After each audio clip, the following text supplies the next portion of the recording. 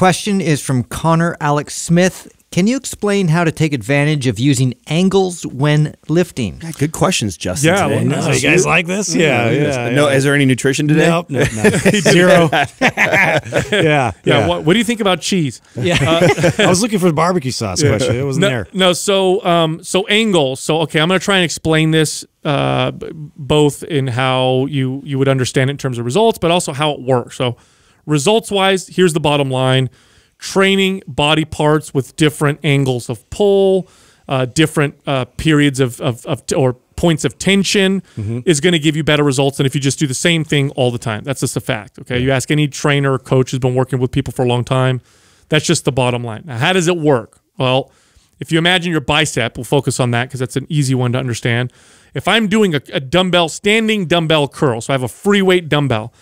When I curl the dumbbell up, let's say it's a 35-pound dumbbell, I'm not directly opposing 35 pounds until my hand is about parallel to the ground. Right at the halfway point. Right, because that's where I'm fighting gravity directly, right? From there up, it's a little easier, and from the bottom to the midpoint, I'm pushing, I'm kind of curling the 35 out and up. And once I get to that midpoint, now it's max tension.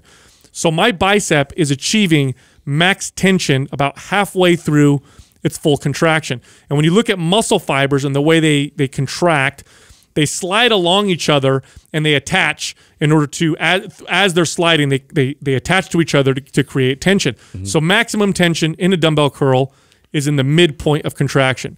That's great. Now, what about a concentration curl? Now I'm bending over. Now I'm opposing gravity directly when my bicep is fully contracted. Now I get max tension at the squeeze. What about a preacher curl? Now the max tension is in the more stretched position. So that's one example of how angles will hit muscles differently, creating different points of tension. And that's why you get better results. And it's really the novelty of it. Yes. I mean, more than anything else, right? More than the degree of the angle or the specific exercise, it's the novelty of it. I mean, when you do something over and over, that our bodies, they're adaptation machines. Yep. Eventually they get adapted to whatever it is that you're doing, and then the results, the change that you get from that starts to diminish. One of the easiest ways to keep that progress happening is by manipulating angles and things like that. Sure, it's not where it gets wrong and where there's like all this debate argument is when people try and make the case that, oh, this is working the peak of the bicep, or this is what makes the round part of your bicep, or this is the when they start saying that you're targeting. Here's the thing: it's impossible to isolate one muscle. Okay, our bodies all work together, so you can't even isolate one muscle, much less a part of a muscle. So that never happens. Like, everything's working together. But you can target a muscle differently so that it seems new. This is different. I'm pulling from a different direction. Even though I've done a bicep curl here, I've done that 100 times, doing it with my elbow up above my head and curling, it's still a curl. The bicep's still working. All of the bicep is still working, but because it's novel and it's different, it's a new stimulus, and then we get that new adaptation, which is going to help you progress. Now, biomechanics still applies. So there are like angles that, aren't very effective, for certain muscle groups, and they're not going to activate and stimulate that. So like keeping that in mind in terms of, keeping your elbow, for instance, in the same pathway, but now I'm raising it up or I'm lowering it, but I'm not bringing it way outside and flaring it out. There's certain points of where that makes sense. Like, and the rules of physiology and anatomy still apply. It still applies, right? Is the point. And an easier example for somebody is a tricep pushdown. If you do a tricep pushdown on a cable machine and you do it with a triangle, a rope, a straight bar, a reverse grip, all the same. The physics is still like, I'm pushing the this elbow's down. still in the same position. Tension points are still in position. Slightly different. Is it enough of a novel signal to cause any change? Probably not. Probably not. Right. Now, here's the other thing too. You may be thinking to yourself, okay, different points of tension. Well, what if I just use a cable? What if I use a cable which gives me the same weight throughout the whole range of motion?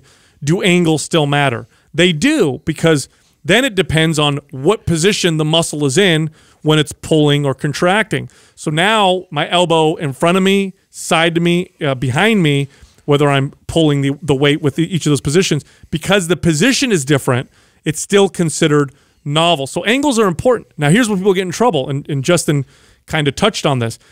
people think, oh, this is great. I'm going to get crazy. I'm going to do all kinds of weird and crazy stuff. Look, you could use all the, sideways now. You could use all the angles you want for your quads, and all those angles aren't going to be as effective as squats. It's just straight up, loaded barbell squats. You could do all the angles in the world for your shoulders, but overhead shoulder press is going to be the king of all exercises. It's just one factor. Angles is one factor. It's an important one.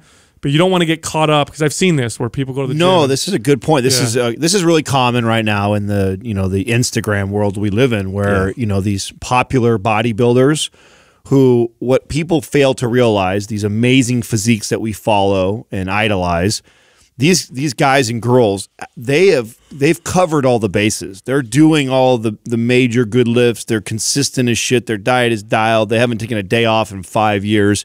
And then you see him do like a sideways chest press on a hammer strength machine. And you think, oh my God, he looks this way.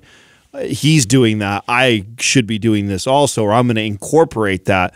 Now, he can get away with doing a lesser valuable exercise because he's doing so much other stuff. And that's where you got to be careful, is where you're at in your lifting career.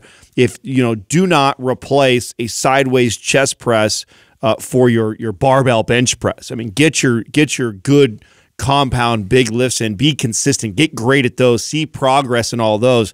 Yeah, if you're training 6-7 days in the gym and you've been lifting for years and years and you want to get creative and add different exercise in there, then there's some value to that.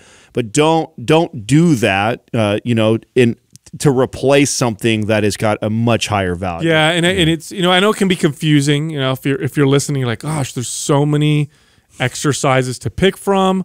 There's so many different angles, so many different ways to alter tension. And I get that. It is very complicated, and there is a hierarchy of exercises, and there is a way to combine different tension points to give you better results. If it's complicated or too complicated for you and you want the guesswork taken out, then just follow an established program. I mean, we obviously have created a lot of really good programs, and so we've done that, right? We've done that for you. We've plugged in the right exercise, the right combinations to take advantage of all these different factors.